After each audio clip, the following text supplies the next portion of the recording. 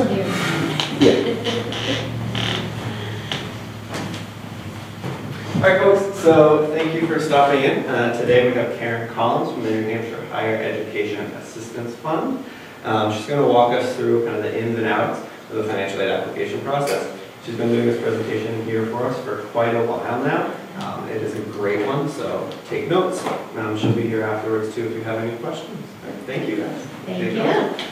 All right, well, welcome on this nice morning. Thank you for being here. I'm Karen. I'm one of the college counselors from the Center for College Planning. We're part of the NHHEAF network organizations. We have offices in Concord, so we meet with families in our Concord offices through this whole college process, so everything from figuring out the list of colleges to financial aid, which is kind of our big piece of the process.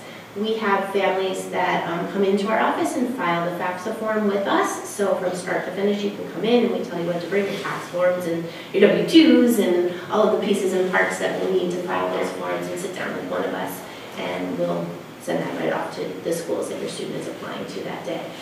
We start that October 1 because that's when the FAFSA opens. We are still filing at this point in time for some of the seniors as well as for returning students on the college campuses.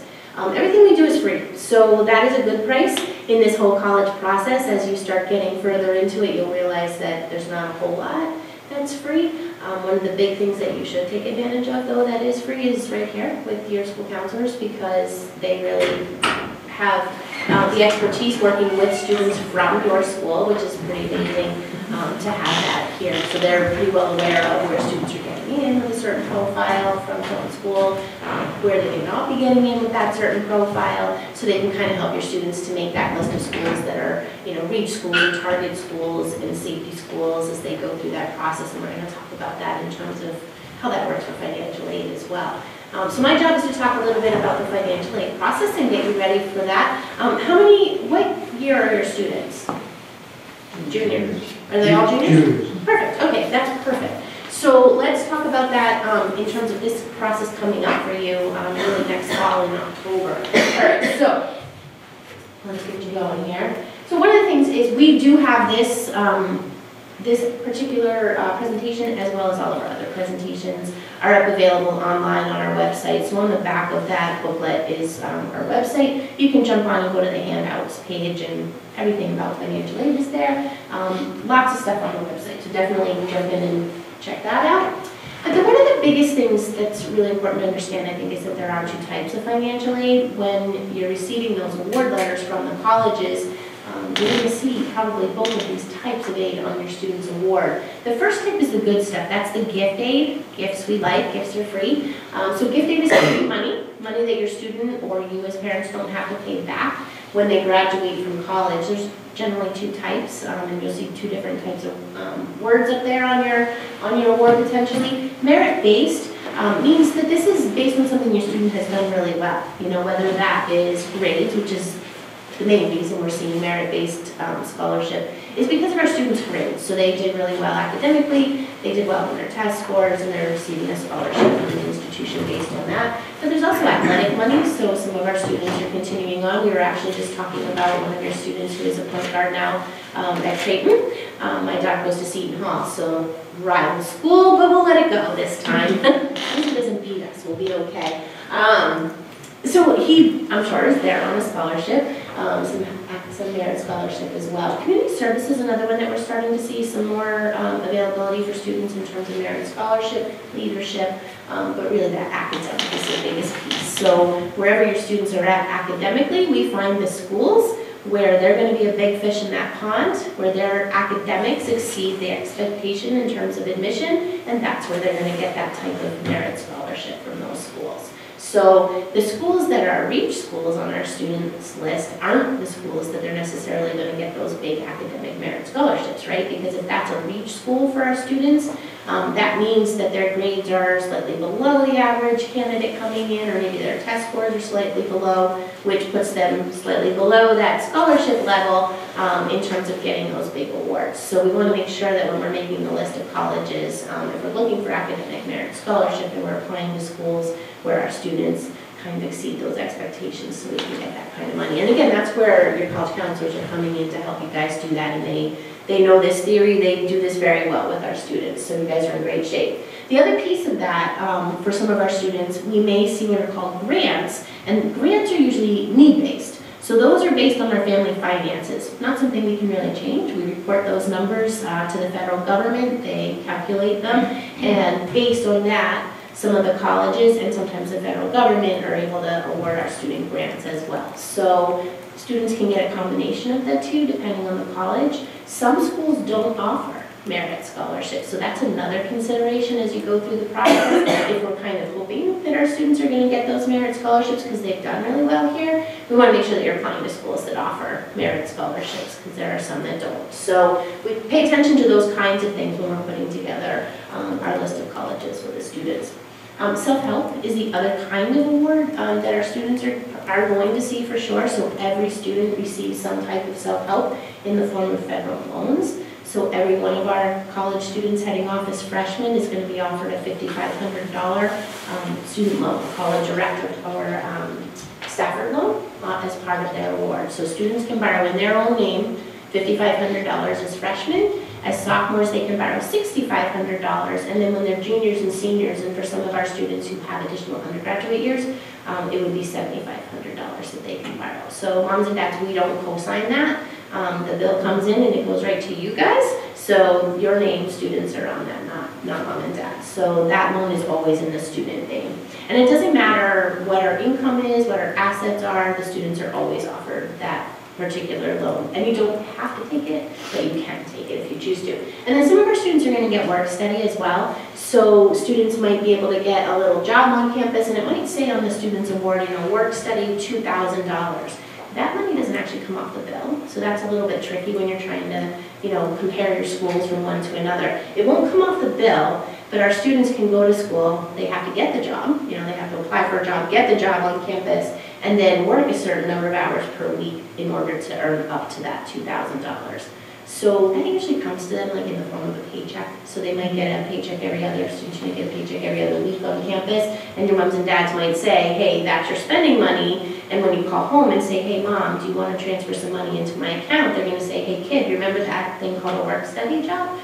How's that going, right? So feel free, parents, to use those words when your students call home, because mine does regularly. Mom, can you transfer some money? I have to do this thing. And she makes it sound like very official, that she really needs it, and maybe it's not always really true. So yeah, feel free to use that. But work study is a really nice way for them to get involved on the campus and to meet some of the adults on the campus, sometimes a professor, or sometimes they work for admissions as tour guides. Some of them drive the campus shuttle around, so there's different things that they might get involved in. That's a good way to get a little spending money.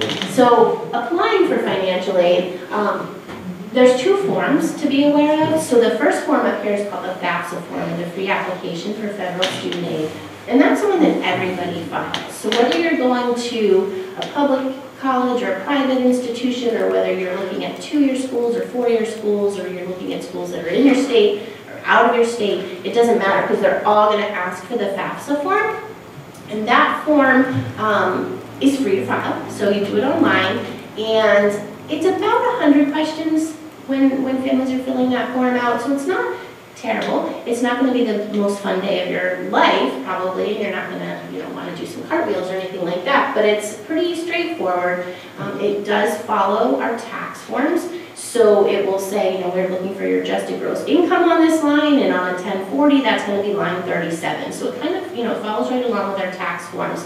Although the tax forms are changing, so this form will change a little bit as well. So it's a pretty straightforward form. The second form up here, I suspect some of you are going to also need to file. It's called the CSS profile form. It's a product of the College Board. So you would go actually onto the College Board website, and that's where you would register for the CSS profile form. This is used by some of the private colleges. Typically, the more competitive private colleges are using this form. So in our state, it's just St. Anselm College and Dartmouth College that are using profile or requiring profile. But as you go south into Massachusetts, particularly, you're going to see a whole lot more schools that are going to be requiring the CSS profile. So it's really important to check either on the website, the College Board website, or each of the college websites to see if this is a form that's also required in addition to the FAFSA form. The tricky thing about these forms is that there's no one deadline. So just like students, you're seeing that each college might have their own application deadline as you're completing that common application online. Also, the schools may have their own financial aid deadline. So some of your schools may want this form November 15th, and another one may not need it until March 15th. So watching those deadlines is what's going to become, you know, a little bit of a project as we get towards that senior year. When my daughter was going through this, we actually kept a calendar on our refrigerator because we all had to look there, or we all were going there very often, and it just had college stuff on it. And of course, I'm type A, so things were color-coded. Admission deadlines were one color, and financial aid deadlines were another, so that we can keep track of everything. I do this for a living. It's still tricky to make sure you hit all those deadlines. And then if there are special scholarships that your students might be applying for on campus, there might be yet another deadline in terms of financial aid. So just keeping track of that, making students, you typically do things online, you know, so you might have a spreadsheet or you might have it on your phone, whatever works the best for you. And I bet your college counseling office has some type of a, you know, way of showing you guys how to keep track of all of this stuff, so as you get into that, they'll work with you on that. But that's important to keep track of all these deadlines as you go along. So I'm going to talk first about the FAFSA, and then we'll talk a little bit about CSS as well. But the FAFSA form is really, the purpose is to kind of gather our financial information. So it's a family form, so they're going to gather the information of the parents and of the student who is going to college, and taking all of that information and putting it through this magic formula behind the scenes and coming out with, as we press submit, what's called an EFC, or an expected family contribution, and that number is really important. That's the amount of money that the federal government says that we can afford to pay for 1 year of college. You probably won't agree with that number and say, yeah, of course I can write a check for that amount for 1 year of college. But that number is what goes to the schools, and they use that to put together an award for students for financial aid. That number, they're also assuming a couple of things within that number. So it is going to be higher than what you think it might be, but they're assuming that both the parent and the student are contributing to this education in some way or form. They're assuming that we might take some out of our savings to help pay for that education. We might take some out of our current income to help pay for education, and they're assuming we are going to borrow to some extent based on those figures. So when you're looking at those, remember it's not necessarily that they're asking us to write a check for that amount, but that is an amount that they're assuming we can afford. So that's where the colleges are going to start. So basically, we will probably pay that expected family contribution unless our student receives merit money above that amount. So that number is important. You actually can estimate that. So if you want a really fun evening, once you have met with your students, you can go online. And one of the places that I like to go is it's FINAID, FINAID.org, and you can play with a EFC calculator and see what that number is going to look like. This is what the FAFSA looks like when we go online. If you filed a FAFSA in the past, it has changed look this year, so that surprised us. We didn't know it was coming, so when we were filing them over the summer, suddenly this came up and it was a different look. It is correct. It is the right one. It's pretty user-friendly as you go through the process, which is great. And when you're doing this, one of the things to remember is this is our student's form. So a lot of times the parents are filling it out for the student, but it's the student's form. So use the student's information as you go through. One of the things on the FAFSA form that's really helpful is what's called an IRS DRT, or data retrieval tool.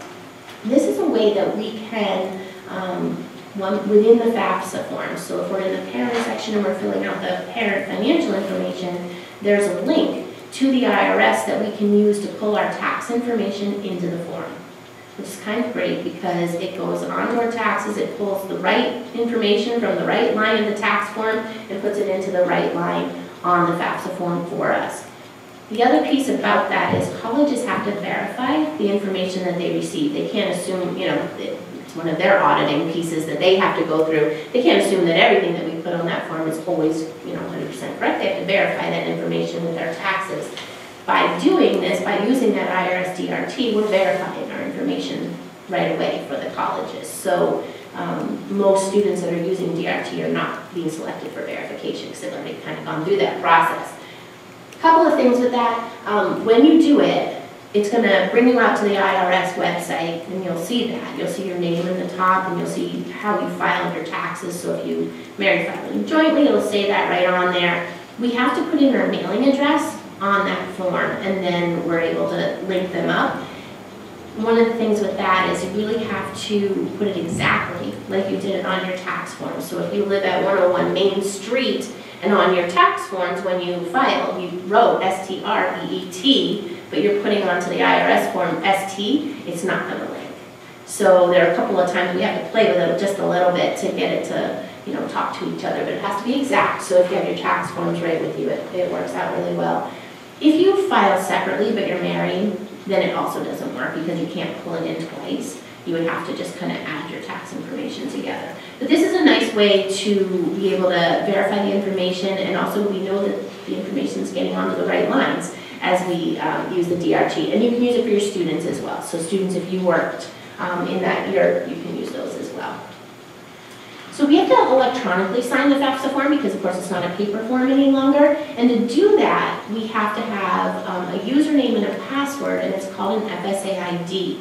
The student needs their own FSA ID, and one of the parents needs an FSA ID. So if you've already filed a FAFSA for one of your other students, and you have as a parent an FSA ID, just keep that one, that's fine. But we need to make a new one for that new student heading off to college.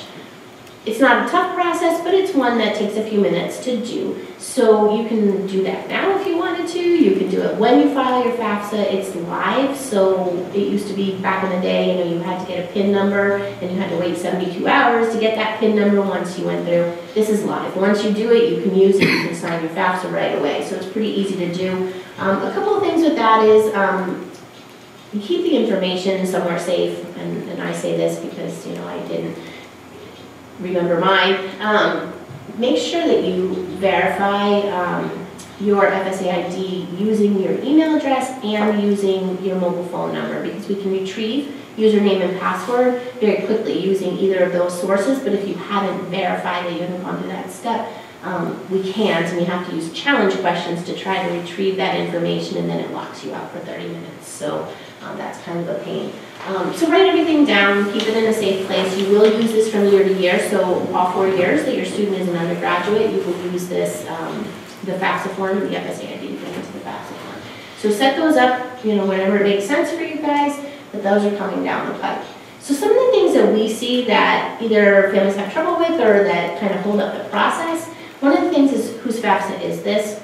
So we often have a phone call in our office that says, hey, you know, I'm trying to get into to my FAFSA and I can't get in there and it's not showing anything, and why is that? Well, are you the parent or are you the student? Well, I'm the parent. And then we say, you know, are you using your FSA ID or the students? And they're using their own. If we try to get back into a FAFSA using our own FSA ID, it's thinking that we're looking for our own FAFSA, and there's not one there. So it's always under the student. So, and as we're completing the form, it's the student too. We have to make sure that, you know, the first couple of pages there is student's social security number. That's a mistake we see often, is because we're parents and we're filling these forms out, we put ours in by mistake, and now it's linking that to you, and it's not going to go through that social security check.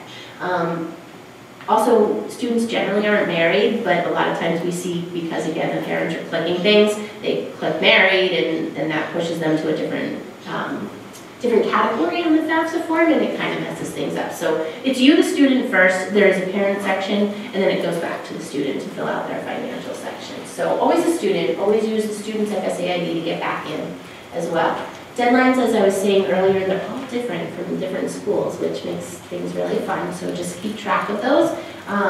If your student is applying early decision at any colleges, those deadlines could be much earlier than some other students who might be applying regular decisions. So do keep track of, you know, when those deadlines might be.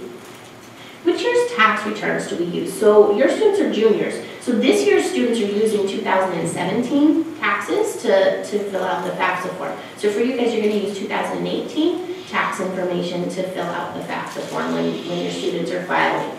A lot of times families say, well, you know, 2018 wasn't a typical year. I was working a different job, or something changed in the family, so can I use my 2019 information? Can I use 17? Can I use something different? We can't. This is a federal form. They're not overly flexible. So we have to use that particular tax year. But if there are different circumstances, meaning that this next coming year is going to look really different, we want to make sure that you contact each of the schools and let them know that. There's something called a special circumstances form, and usually those are found on the financial aid webpage of each college. And on that form, you have the opportunity to say, hey, listen, you know, we have high unreimbursed medical expenses that we're paying off, or one of the parents lost their job, or changed jobs, or whatever it may be. That information we can provide on the special circumstances form, and then the colleges can use professional judgment to override those numbers. They have to do it. We're not able to do it. And each college is going to do their own thing. You know, so some schools may use professional judgment and say, well, we're overriding that, and some may override it in a different way. So always let them know, though, anything that changes in your circumstances, even once your child is in college, you know, if anything changes in your family circumstances, let them know. That information is really important to do, so they can, you know, best judge what, you know, what they're able to offer. A lot of times I'll have somebody in the audience say, you know, so what if we, you know, kick our student out and they go live with grandma? Can they be an independent student and we don't have to put our finances on the form? No, it doesn't work like that. We don't get to do that. Yeah, so students to be independent, yes, to be independent, students have to fit into certain questions, and those questions are actually asked right on the FAFSA. So if our students are 24, they're automatically independent. So we're not there yet for that. If our students are married, they're automatically independent. We're not there yet. If they have a child of their own, they're independent. We're not there yet. We're not encouraging. If they are in the military, or if they're veterans of the military, then they're automatically independent as well.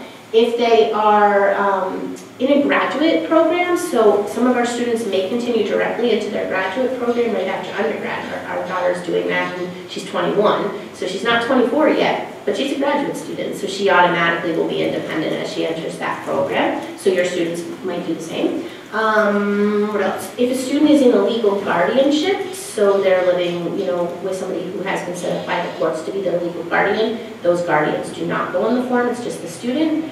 If they were in foster care at any point after the age of 13, they're independent students. If they are an emancipated minor, we don't have that in New Hampshire, but other states do, they would be independent. And if they are homeless, they would be considered independent as well. So if I thought living 2 years on your own and me not reporting him. And no, has nothing to do with who reports him on the taxes, has nothing to do with that. Has nothing to do, like in a divorce situation too, it has nothing to do with divorce decrees who files that FAFSA form. It's literally, if one of those things is not met, then they are not independent. So there are some exceptions, you know, there are some students who cannot live at home for abuse reasons, you know, there's different situations like that. Students who are like couch surfing, who cannot live at home for one reason or another, and they're kind of moving from couch to couch with their friends. Sometimes those students can be declared independent. That is a special circumstance with this school. Unless they go click yes on one of those other ones, they would automatically. So if my kid after school decides to move out of the house, go get a job, pay his own taxes, Unless he's 24. No, it doesn't matter if we claim them. Until he's 24. Yeah, until he's 24. Yeah. Some schools may look at it and may make that judgment. Most don't. They might say, all right, well, show us the rent, you know, stuff, all those things, but most of the time they don't do it, yeah, unfortunately. So, because they just, I don't know, because they could say, you know, I'm living at college in an apartment, my daughter lives in an apartment, you know, at college.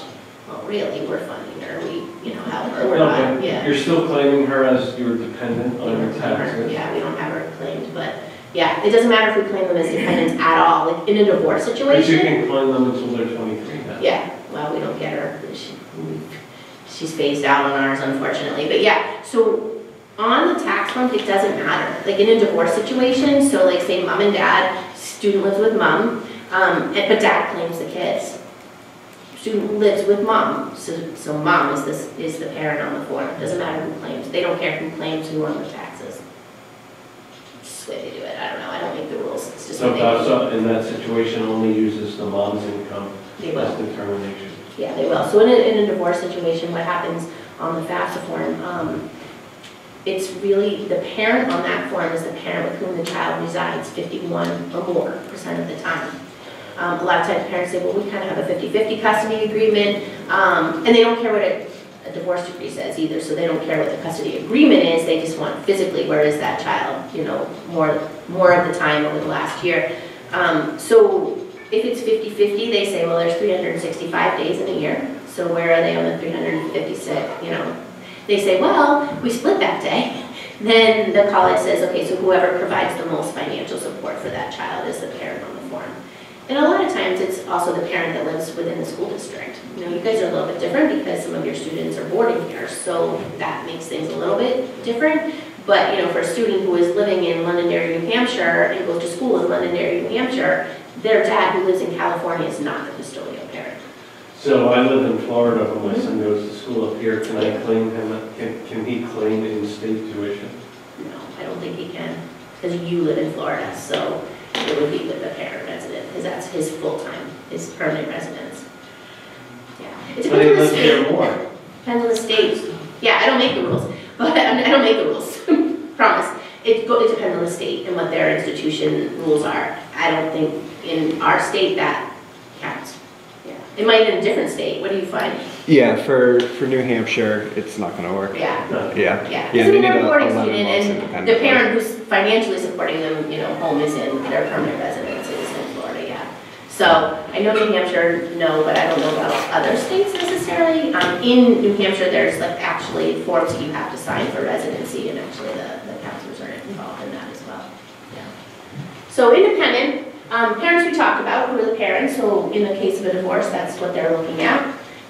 If you have more than one child in college at the same time, this is really important to make sure that you complete that information on the FAFSA form. They're going to ask you for the size of your family, and then they're going to ask you for how many are in college at the same time, how many students. We don't get to claim parents anymore, we used to, but just students. So make sure that if you have 2 students in college, that you get that number 2 on both of their FAFSA forms, because what happens with that expected family contribution, you're not suddenly going to be, you know, if your family contribution was expected to be $20,000 for student 1 who's in college, well, it shouldn't suddenly be $40,000, right? Because now you have another child in college. You're still the same family, you still have the same finances. So now that $20,000 is actually going to be divided between the 2 students that are in college, and they're going to actually become more eligible for aid at each of their own institutions. And sometimes that really makes a difference in terms of, you know, depending on where that EFC started, it could really make a difference in terms of need on some of the campuses. So make sure you get, you know, every student that's in college. You have to do the FAFSA every single year? You do, yeah, you do it every single year. It's really good to be able to do it. And it's a renewal for each student every year. But there's a trick. There is a trick if you have more than one in there. So file the one who's already in school first. And once you complete that one, there's a confirmation page that you get. There's a hyperlink that says, hey, you have a brother or sister that needs to file. Click it, and that'll bring your financial stuff in, and you'll just have to fill it out. You'll just have to fill in your part. So it won't be as bad. So my daughter will, next year will be going into her junior year of college. Yes. We didn't do a FAFSA because she didn't qualify the first year. So right, so you didn't need to after that. Right. So now am I going to have to do it? Because I would do it it. would help him to show 2. I would do it. Why not? And it might help her. So but she has to do it, not me. She has to submit another FAFSA and I'll pull my taxes. Yeah, it's not, And because she's filed before, it won't be hard to do. It's all in there. So you'll just pull it up with her FSA ID and you'll just update the tax information, that's all. Yeah, so it won't be bad. Hers won't be bad. And I was just telling this family too, because you have 2 in, file hers first. So do her renewal first. And then once you submit it, on that page, there's like a hyperlink that says something like, do you have a brother or sister who needs to file? If you click it, it'll pull your parent information onto the second FAFSA, and you only have to add the student information. So it just makes it a little easier. It doesn't always work for me, but most of the time, like when the IRS sites are up well, it works really great, and then you don't have to do it twice. So it'll be good. But do 2 FAFSAs, 1 for each. But I would do it, just see, it might help her. You never know, having another one in because it divides things, so might have to. It's worth a try. Worth a try. For sure. And you want to do it definitely for your child going in because that school could have different levels of need. Yeah. So even though it's the same. So that when he goes in, I have to tell her, go ahead and I would do it. reapply. Yeah, I would do it. It's worthwhile. C. All you can do is C. It doesn't cost us money. So I always say, file that FAFSA at least for your students' freshman year in college. And there are a lot of scholarships that require FAFSA as well.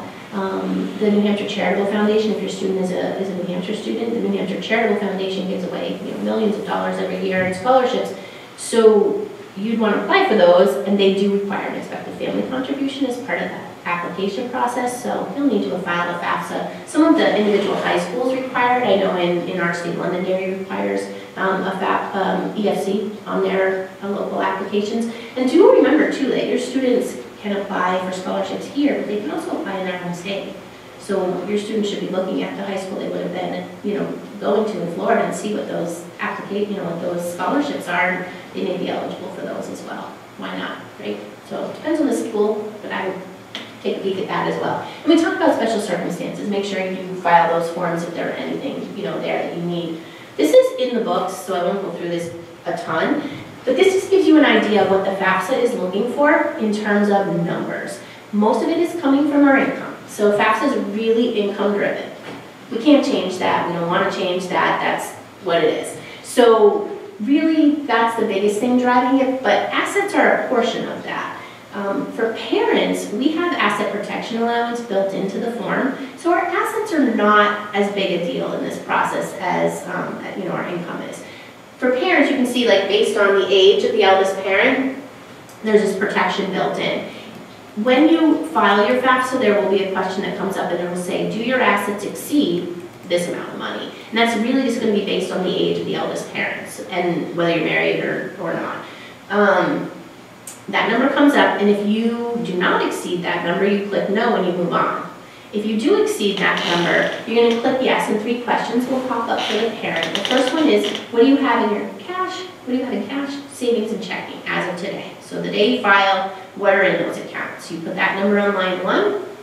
Line 2 is going to be, what are your assets? They want to know stocks, bonds, mutual funds, 529 plans. Not our house, so not our primary residence. If we have a second home, that one does count, the equity in that counts. Not our 401ks, 403bs, so nothing that's designated retirement, we don't include that information. It's really just, these things that are listed here that are going to end up going onto that particular line as investments. The third question is, do you have a business with more than 100 employees, or do you have a working farm? I haven't had to answer that question since they added with more than 100 employees several years ago. Most families don't. You put 0 and then you're done with asset questions. So if we have more than, you're 45 years old and you have more than $11,100 in those various investments, you're going to answer those questions, and at top, 5.64% of what you have above this protection would be considered part of that expected family contribution. So assets aren't big. You can see income is big, right? That's the big part. For students, things are really different for them. They have no asset protection allowance because they're not the heads of the household, even if they think they are, but they don't have that asset protection built in. So anything that they have in their name, 20% of that is going to be part of that expected family contribution. So if they have, a savings account, or if they have stocks in their name, or they have, different things, UTMAs and UBMAs, those are students. So anything that is in their name, 20% of that. Anything in ours, 5%. So just to know what's out there for sure. The CSS is a little bit different. This form is about 300 questions. So, yeah. So it's a little longer. This is totally asset driven. They will ask about income, but it is asset driven. So here's where we get to include 401ks. Here's where we get to include our home. Here's where they ask, what were your out-of-pocket medical expenses for the prior year? It's a little bit of calculation. What is your home worth? What did you pay for your home? What year did you buy it? How much is it worth today? What are your payments? So they ask a lot of questions. They might ask what kind of car you drive. So most of the questions are standard, but each college has the opportunity to ask their own individual questions as well. You won't see, this is coming from, XYZ college, this is their question. But when you register, you're going to put the names of the colleges you need this form for in there, and based on that, certain questions might go onto your form. So one college may say, hey, what kind of car do you drive? And another college may say, hey, what does Fluffy the cat have in her bank account? Just to gather as much information as possible. So this is asset driven.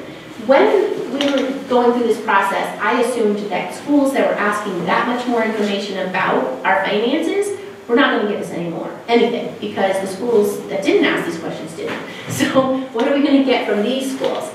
These schools that are using CSS Profile typically have a lot of need-based aid that they're awarding to students, so they need this information so they can make sure that they're awarding that to the neediest students on the campus. But usually they go much deeper into that need pool. So you'll find that things kind of balance out a little bit. So the schools that are offering merit-based aid, and your student is a strong student, they're going to get an award around here, right, for merit. Schools that are offering need-based aid are going to kind of settle around there in terms of need, is what we found as we went through the process.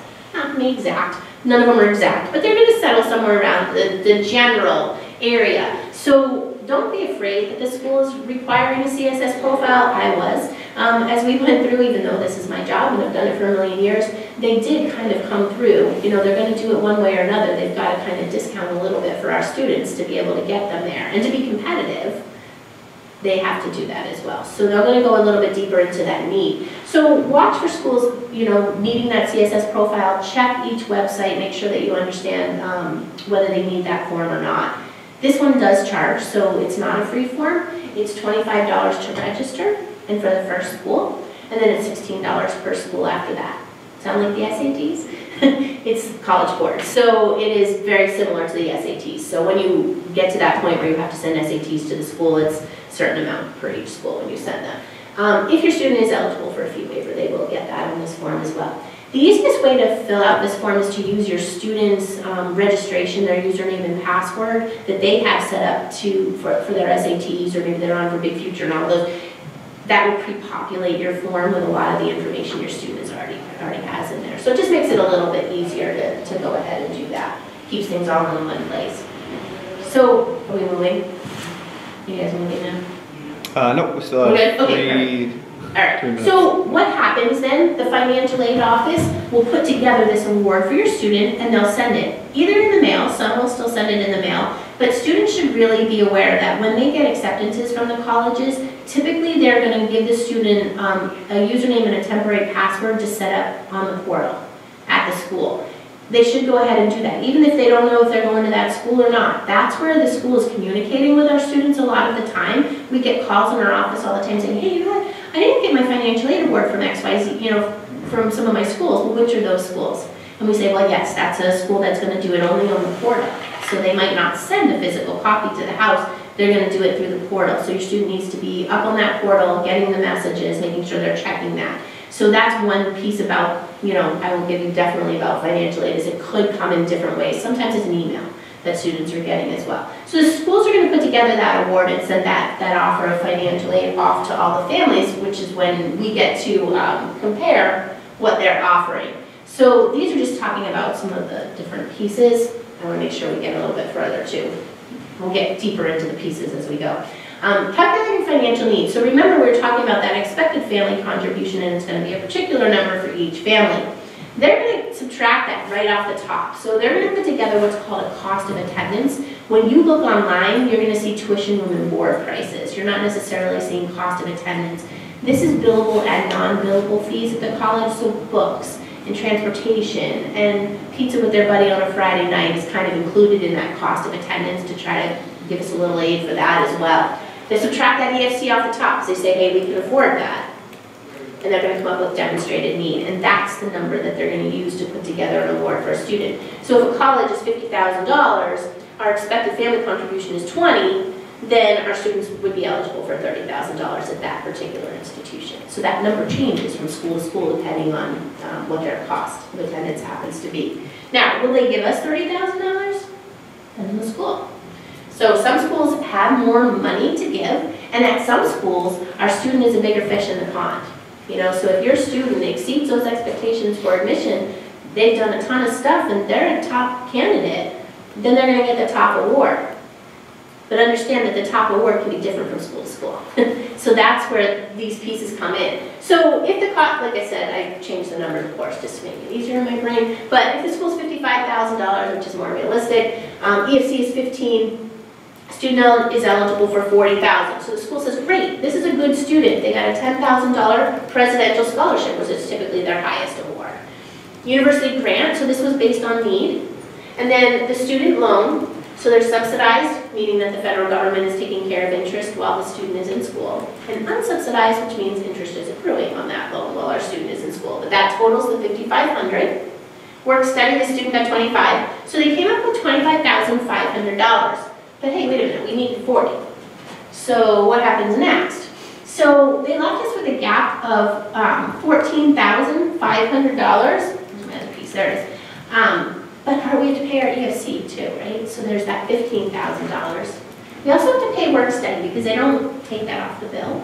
So we pay that up front. So we're going to owe that school $32,000 in the end. Total family share is going to be $37,500 because of that student loan. The student has to pay back $5,500. So is this typical? Yeah, sadly it is. Where can we change that? Okay, we can't change grant because that's based on need. We can change this piece. This is the only piece that we can really affect. So this school's top dollar was $10,000 in a $55,000 school. There are schools that have, $30,000 and $40,000 scholarships. Let's look at some of those too, right? We have to fit the category. So some of the schools, when my daughter was applying, we realized later, oh, the top dollar was $15,000. But the school cost $60,000. That's not getting us close enough. Other schools, she was awarded more like $35,000. That got us a lot closer, to that number. So applying to different types of schools, the great thing is that your college counselors understand this process and they're going to help your students to put together a list that makes sense. If they know that merit aid is a consideration and your student is only looking at Ivy League colleges, they're going to say, we need to get some more schools on this list because Ivy League colleges don't offer merit aid, right? So we want to make sure that we mix it up. We have in-state, out-state, we have all the different things on our list. So we want to make sure we do all of that when they're going through the process. Managing cost, families do a lot of different things. It works different from year to year for every single family. So there's no one big formula. But some of these things are what families are looking at.